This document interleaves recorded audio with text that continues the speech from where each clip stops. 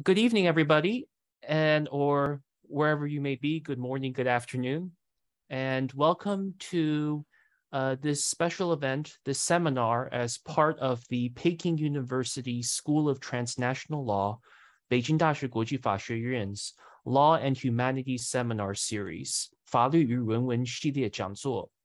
My name is Norman Ho. I teach at the Peking University School of Transnational Law and also am the convener of the seminar series.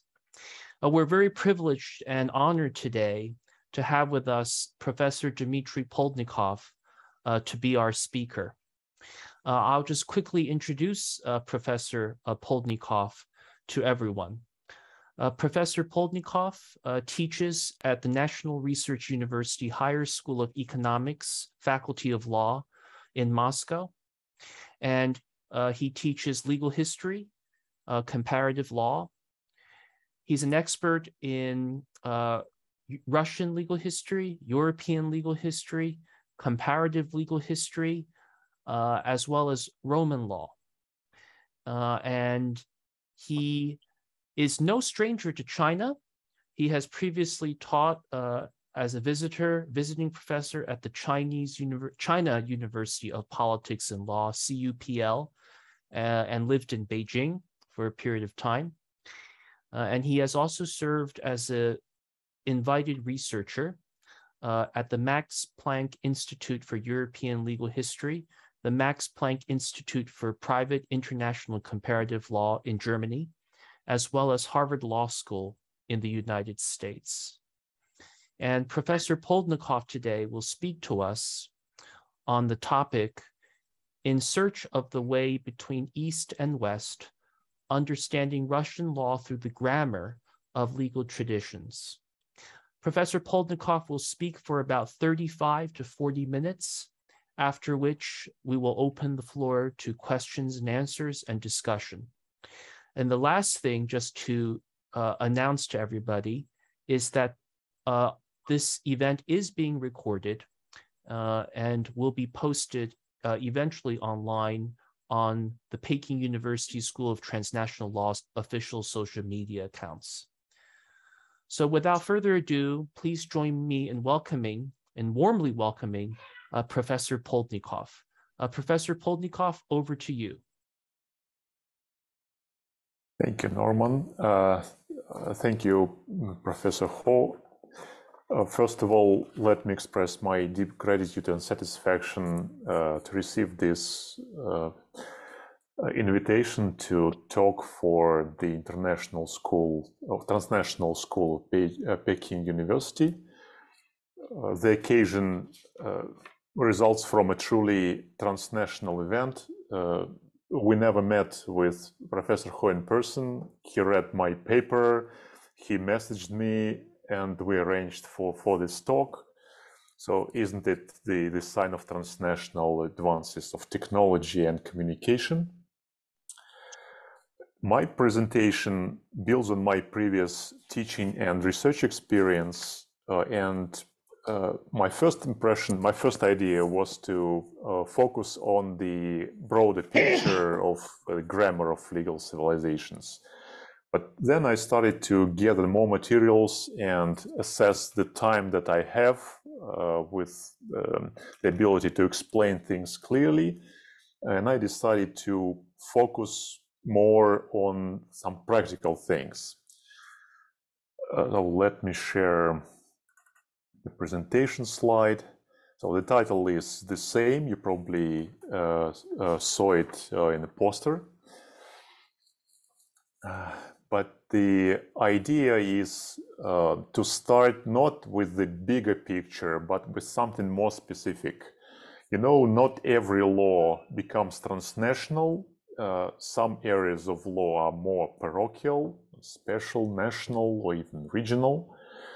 But contract law looks like the best candidate for this transnational or universal law future, rosy future. So I will start with something which looks like the universal principle of the freedom of contract and show you that it might give the false impression of understanding foreign law. Then it will lead me to the idea of a bigger picture of legal systems and legal traditions. After explaining the basic grammar and elements of these larger concepts, I'll move to Russian law to put it in context.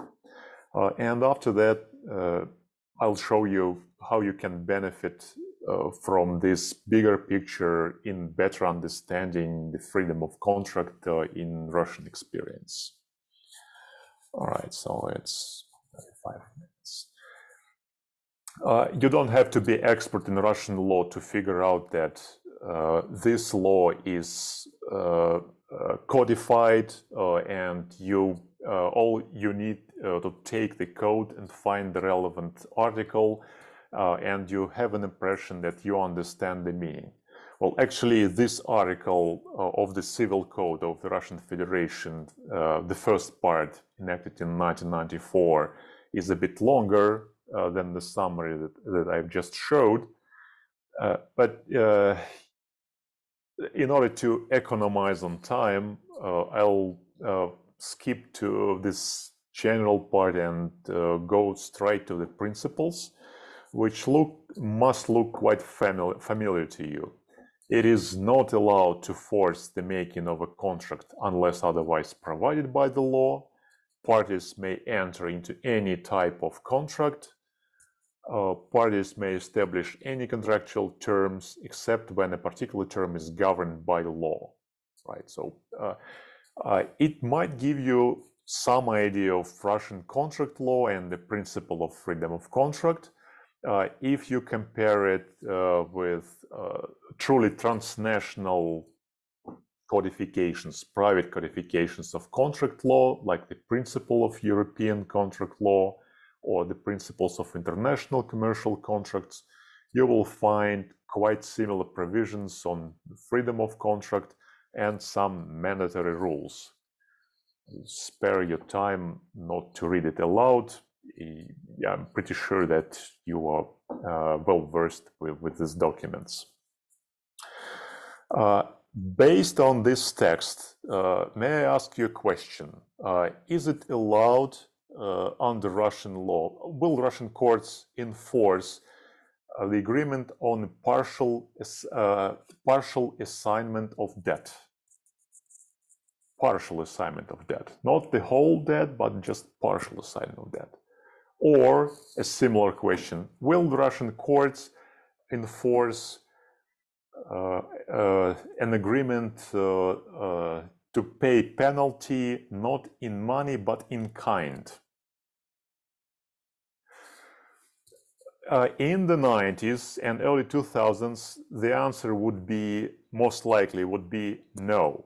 Agreements providing for forfeit in kind, not in money, or agreements providing for partial assignment of claim or debt would not be enforced by most Russian courts. Not all of them, but the practice was tending to invalidating the agreements. Another curious trend, which does not go in line with the literal meaning of the freedom of contract principle, is that the Russian courts classified innominate or atypical contracts as typical and applied the relevant provisions of the civil code. That is, they might limit the amount of the forfeit on the grounds of the article, of the relevant article, although this forfeit might be not in money but in kind, and this is a special kind of forfeit. So the question is, why judges applied law not in accordance with the literal interpretation, literal meaning of the civil code? And this is where we actually need to look at the bigger picture of Russian law, which leads me to the first question of this short presentation on the legal systems or legal families. Perhaps you saw this picture that gives you some idea of legal diversity of the world: civil law countries, common law countries, Muslim law countries, customary law, and some mixture thereof. and it introduces the bigger concepts that could help us to put the principle of contract law, freedom of contract, or the like into a context. So if we talk about the legal system, a concept which is well established in the textbooks on comparative law, it can be defined either narrowly in the English language literature as an agency of conflict resolution as well as an agency of dispute settlement, or in a broader meaning defined by the continental scholars, French, the Germans, and also Russians, as legal organization of the society that includes such components as the body of legal norms, legal agencies, ideology, legal scholarship, legal culture, legal practice, virtually any element that has to do with actual legal relationships and dispute resolution. The problem with this concept is that it's not only large and somewhat vague, but it focuses on static and description view of the world's legal diversity. It can help you to find the places where to look for answers, but it does not always explain you why those solutions, why those answers came up in the first place. And the second reason, but as a comparative lawyer, perhaps you might not need to ask for those answers as to why. Why is freedom of contract somewhat limited in Russian jurisdiction? But as an academics, scholars or students, right? I am as an academic can't help asking the question why. If you don't know the causes, you don't know the legal system actually. And this why question brings me to another big concept, which is called legal tradition, which can be defined in the way John Merriman defined it in his textbook, or Thomas Duvay in his comprehensive article, as historical underpinnings of modern law, or as a set of deeply rooted, historically conditioned attitudes about the nature of law and the role of law in the society. The valuable part of this concept is that it focuses on the evolution, the change of legal elements combined in the conceptually legal system, and it provides us with the genetic explanation. The law is the way it is because there were some previous developments, evolutions. And the last major concept of this presentation is the word grammar. I took it from linguistics because now it can be used also in an extended sense as the basic elements of an area of knowledge or skill. The thing is that both legal systems and legal traditions share the same elements because they has to do with the law. And in order to grab the vein of this research into the question of why it is the way it is, you have to pay attention to the social and state institutes, the actors within the domain of law, because law is intersubjective reality. It does not exist in the animal world or among the plants. So the second bigger bulk can be tapped legal paradigm, general theories, or legal style. It provides lawyers with the framework that shapes legal solutions, specific doctrines and rules. And the final part deals with particular doctrines and rules that help us to resolve particular disputes. This is a simplified concept, but at least it gives you the right direction into your search for answers to the question of why.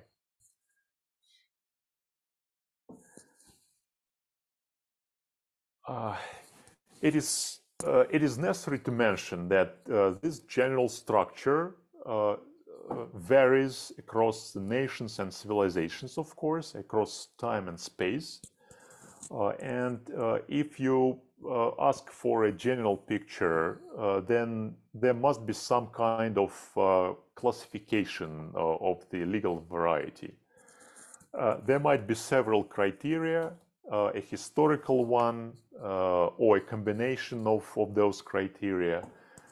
For the purpose of dispute resolution, me and my colleague, Professor Yuri Fogelson, focused on the functional typology of legal traditions from the perspective how actors, lawmakers, judges feel about the law, what are their attitudes, how do they plan to use the law, how they actually use it.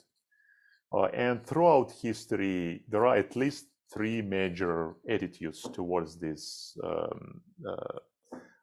phenomenon of law. Law can be regarded as a fair means to resolve conflicts and maintain social order. This is a rather pragmatic attitude of English common law from the medieval times that was passed on to the American jurisdiction. But it also has parallels in Roman Republican law of the ancient times. But anyway, the second type regards law as a path of correct or righteous behavior and social order. It gives the touch of instructing people of how to live the righteous life, as it was the case of medieval Roman canon law, and was somewhat later the Enlightened law, which shaped the meaning of civil law legal system in many ways. And the third type is, well, it treats law as an instrument of governance, which can be described as the rule by law. And the Chinese, Russian, or the Ottoman empires gives us this idea of the politically controlled law that puts an emphasis on penal and administrative justice. The thing is that every attitude leads to different legal techniques which actually shape the way lawyers treat factual questions, how they pose legal questions, and how they come to solutions. So even if the solutions are the same, the path toward the solutions might be different. So if we talk about common law, then we need to remember about the primacy of procedure and reasoning by analogy, by way of example.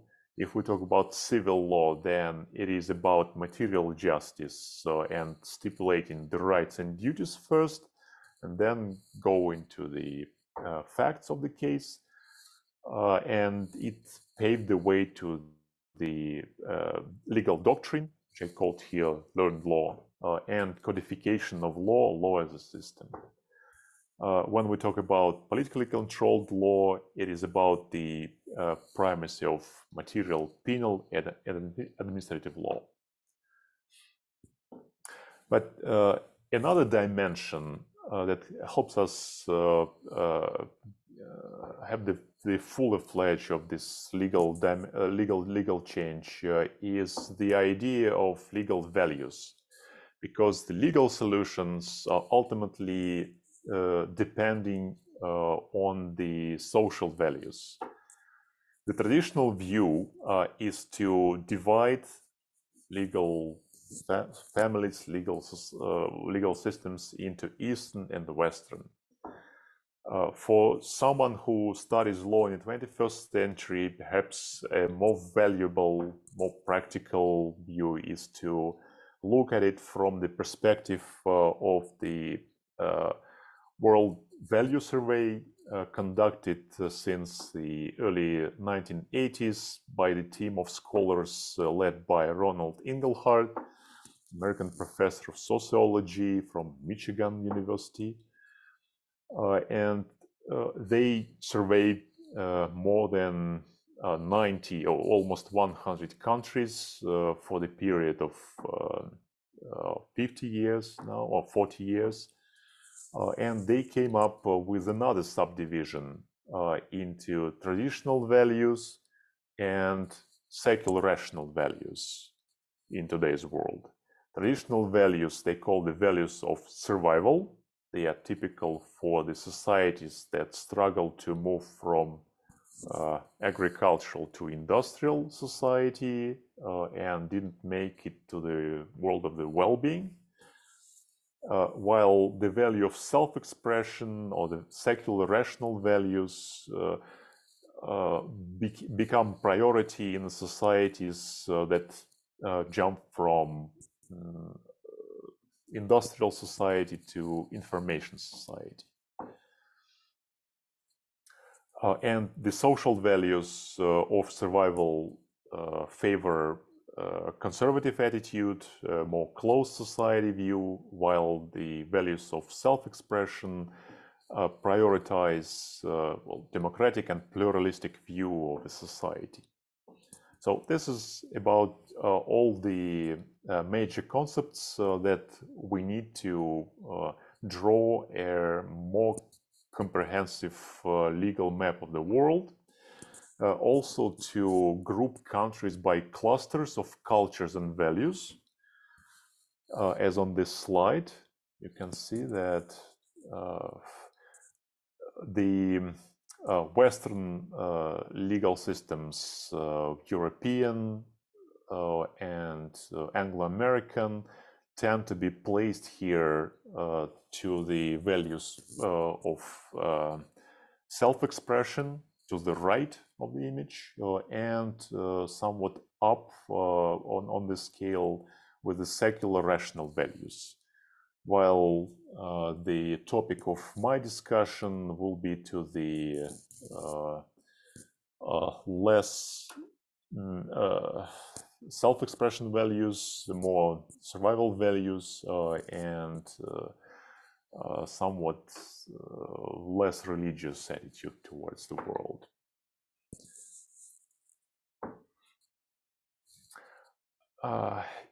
If you are somewhat lost by now, I can understand you. Scholars think about this scheme for their whole academic life. The helping hand here is to choose the right filter.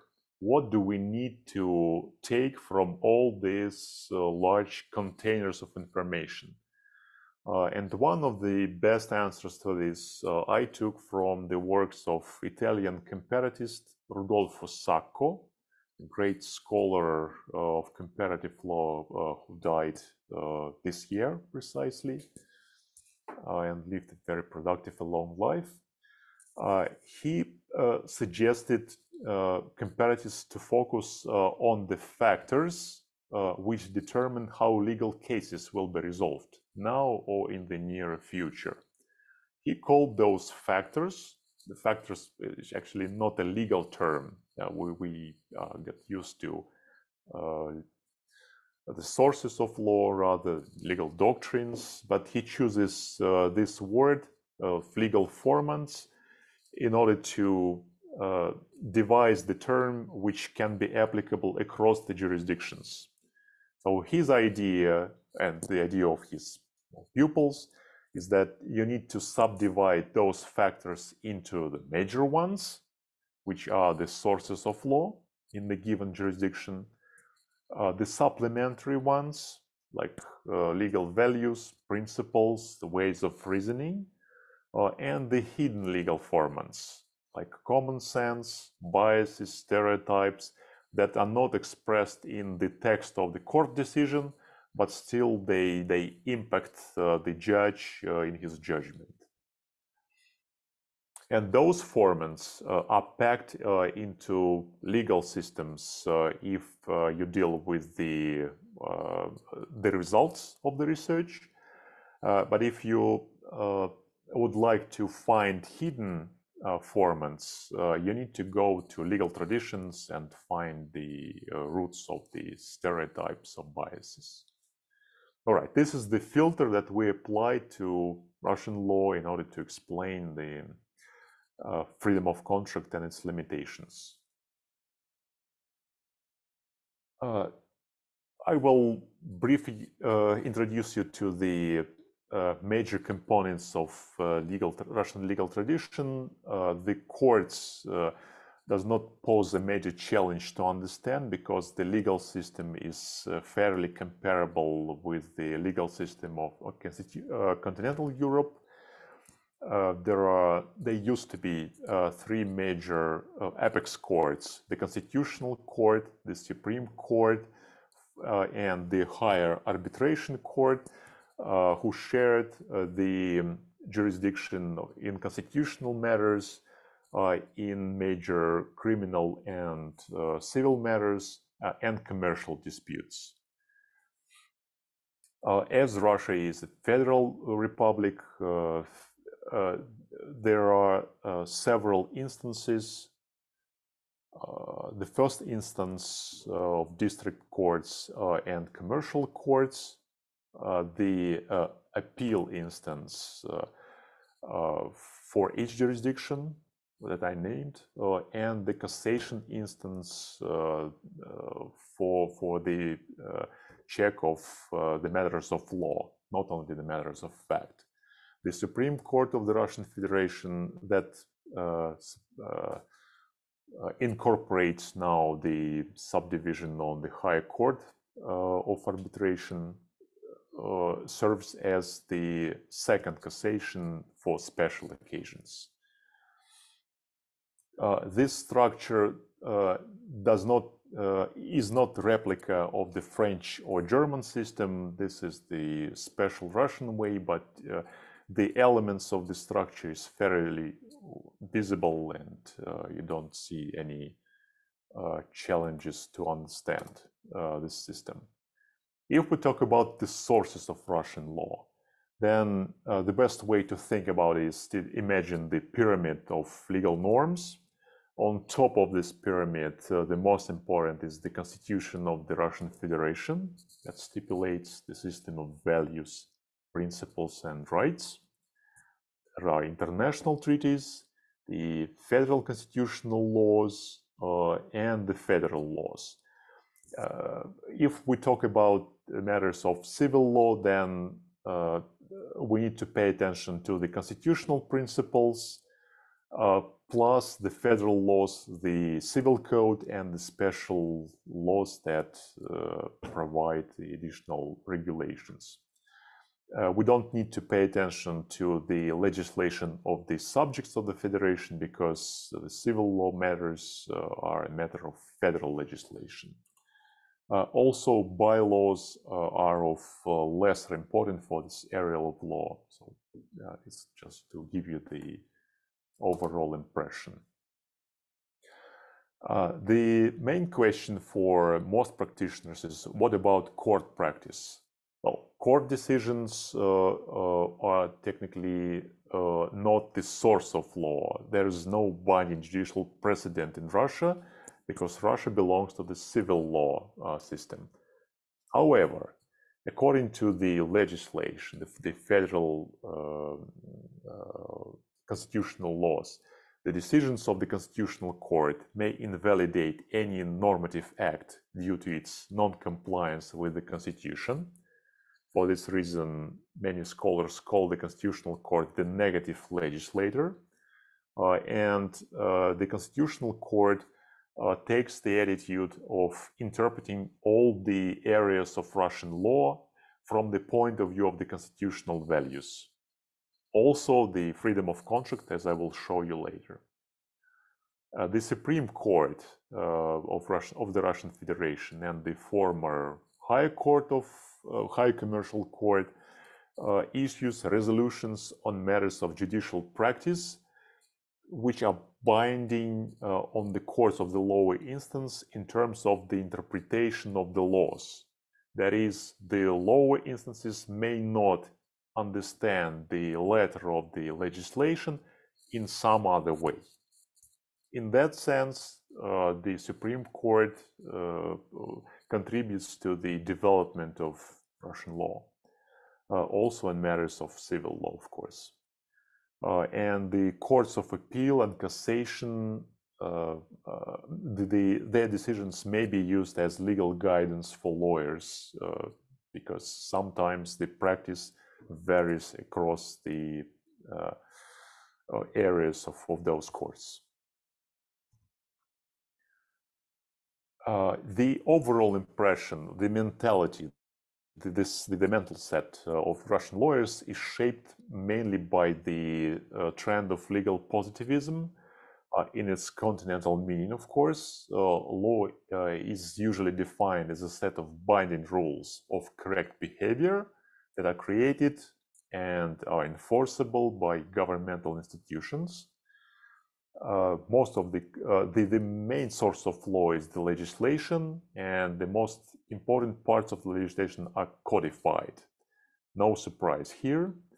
The laws are to be interpreted with the help of the four methods of interpretation known to German legal scholarship since the 19th century: literal, systematical, teleological, and historical. And the laws are usually to be applied with their clear literal meaning by applying a general rule to particular cases. That is, the courts are seen as resolving a legal syllogism where the main premise, the bigger premise, is the legal norm, and the smaller premise just the matters of the case, merits of the case.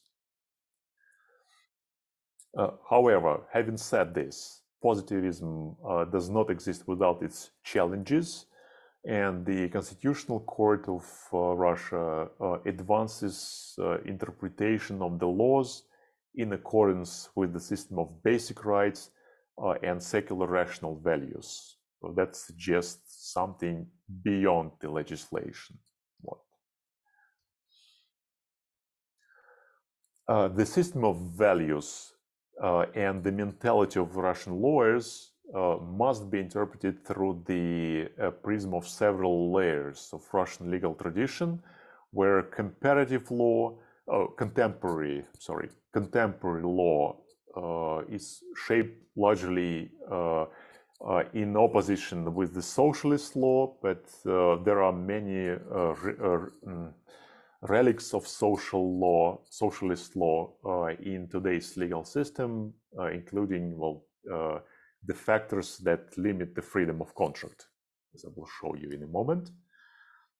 And there is an important period, although a very short one, which can be called the golden age of Russian legal scholarship. I called it here the Reformed Imperial Law, which coincided with the process of the modernization of Russian society, and economy, and governmental structures.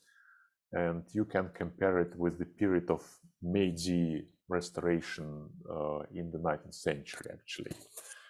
The medieval princely law, of course, is of historical minor importance for contemporary law. Right. And this slide I took again from the research of Ronald Inglehart on the cultural evolution, just to show you that the attitude of Russian society towards values can change even within 35 or 40 years, from the late Soviet period to the contemporary days. In the times of social instability, the values of survival became more significant, as you can see on this second dot. And it also meant that courts might look for ways to protect the disadvantaged litigants. Well, the restoration of the economy facilitated the change towards the values of self-expression. All right, so where are we in terms of legal formants of Rodolfo Sacco? How can we apply the filter of practical dispute resolution? Surely, if we talk about the freedom of contract, we need to look at Article 421, which stipulates three major rules with regard to the freedom of contract. But we may not miss the resolution of the plenum of the Higher Arbitration Court that suggested the mandatory interpretation of the same article in his resolution from 2014 on the freedom of contract and its limits.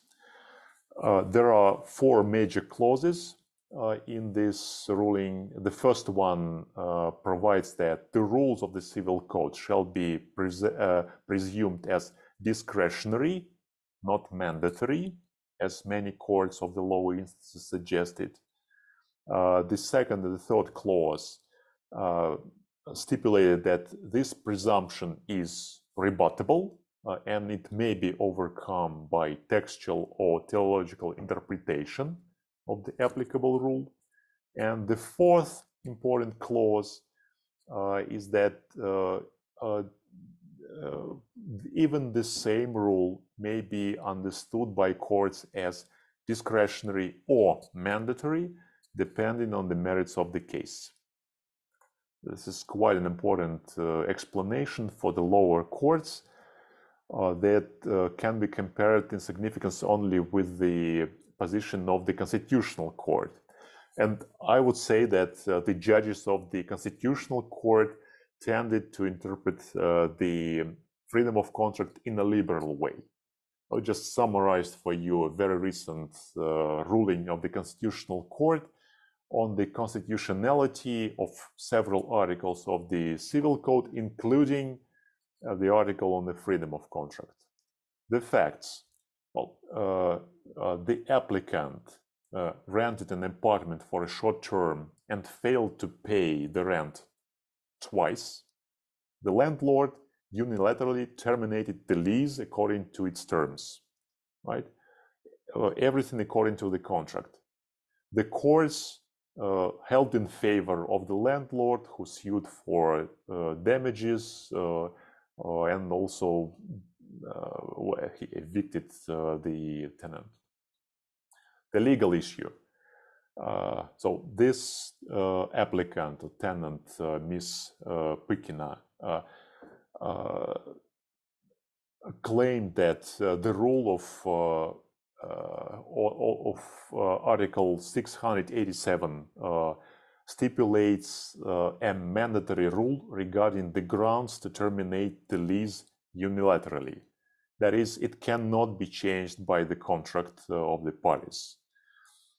And this rule suggests that the contract can be terminated only if there are more than two defaults on payment. Not one, not two, just more than two. So this is the mandatory rule. Moreover, the applicant claimed that the language of several articles of the Civil Code on contracts is so ambiguous that it allows the courts to interpret arbitrarily and inconsistently the rights of tenants. The Constitutional Court held not in favor of this applicant. It rejected her application under the following motives, or with the following motives. The provisions on contracts of the Civil Code shall be interpreted in accordance with the system of basic rights and values. The rule, the debatable rule of the Civil Code on tenants does not suggest mandatory procedure on termination of contract. Moreover, it doesn't follow not only from the literal interpretation, it doesn't follow either from the teleological interpretation, because a mandatory rule which would prohibit the landlord to terminate the lease may amount to disproportionate limitation of her rights and lawful expectations. So the parties are free to provide for the procedure of terminating the lease contract under Article 421 in accordance with the freedom of contract.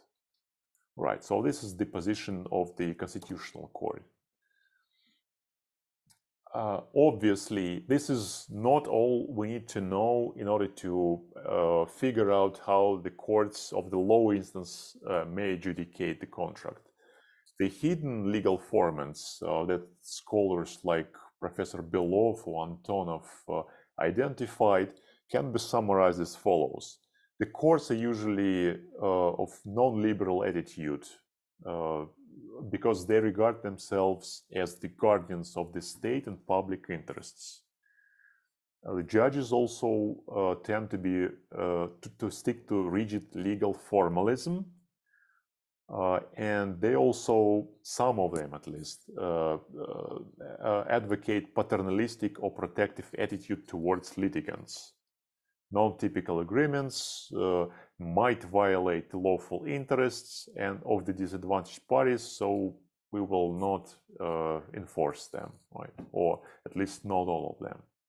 So these are the hidden formats that were distilled through the legal tradition research. So the actual rules regarding the freedom of contract in court practice might be summarized as follows. There is a hardly rebuttable presumption of mandatory legal rules in the civil code. There is a judicial tendency to treat atypical agreements as nominate or mixed contracts, and therefore limiting the freedom of contract. And there is also presumption of unenforceability of atypical contracts due to possible infringement on lawful interests. Are these hidden formats changeable, right? Can they be changed? There are some indications as to this change possible.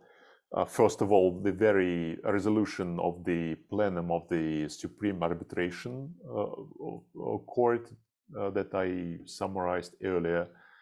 Although I may draw your attention to the citations. Usually this resolution is cited by the commercial courts.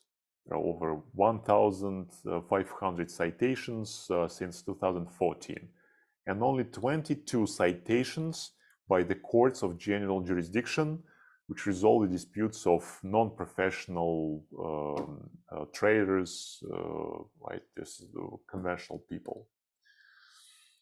The Supreme Court's tendency is still to treat atypical agreements by analogy with typical contracts and to apply the provisions of the Civil Code for their typical contracts. That is, if you devise a special kind of penalty in kind, your contract will still be subject to the limitation to the penalty in money, and it can be reduced by the court if the court sees it as an excessive forfeit under Article 333.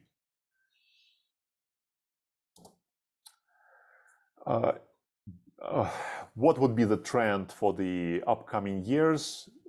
Actually, nobody knows, but from what we see now, the situation in the economy does not suggest that Russians will be better off, and there are some trends towards more conservative legal policy. So I suppose the values of survival and the paternalistic attitude towards the contractual agreements would remain, and only the future will show whether my prediction is correct.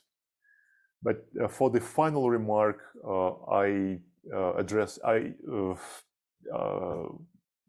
I suggest that the organizer of this seminar circulate my presentation, and you will find suggested readings on the final slides that cover both the concept of legal traditions and gives you some starting point for the study of Russian law, including a wonderful summary of the research guide in Russian law made by several emigre graduates of St. Petersburg University for the New York Global Research School in International Law, with the further references.